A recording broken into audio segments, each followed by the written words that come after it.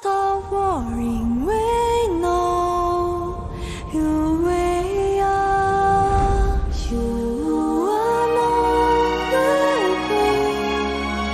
Our voices no one knows we are in your throne.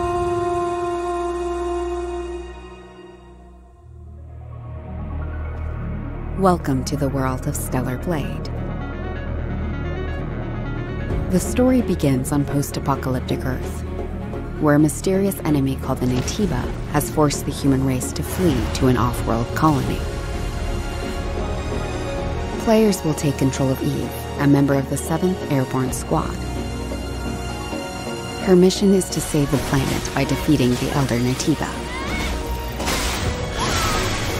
All we must do is complete the mission.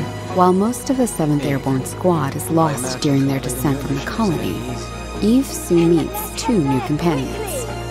Adam, born on Earth, is in pursuit of an energy source called Hypercell. Make sure to stay cautious. It's where the Alpha Naytiba is. So this must be Eidos 7. Lily, a member of the 5th Airborne Squad, provides engineering support. Lily Artemis II. Then I can be your engineering support. She puts her technical knowledge to use by upgrading Eve's equipment throughout the game.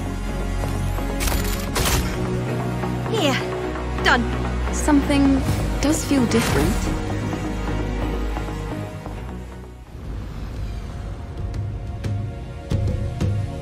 This is Zion, a city built underneath the wasteland by the last human survivors on Earth. A whole city underneath the wasteland.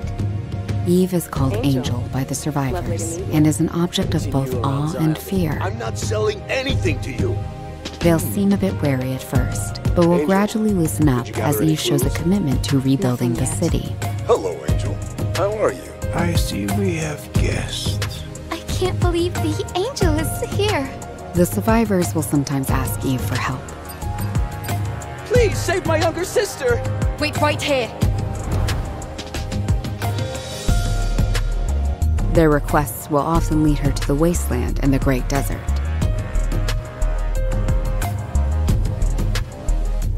This place has been overrun by Naytibas and malfunctioning machines and robots. A supply camp in a place like this. You'll occasionally find supply stations set up by previous airborne squads. At each camp, Eve can purchase various consumable items,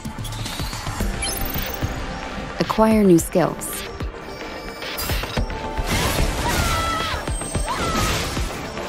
upgrade equipment, and more. She can also take a well-deserved break to restore her health.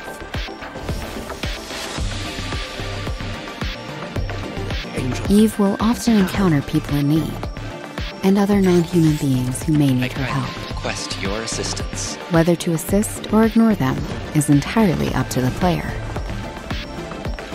On her journey to defeat the Elder Naytiba, Eve will sometimes encounter hostile survivors. Or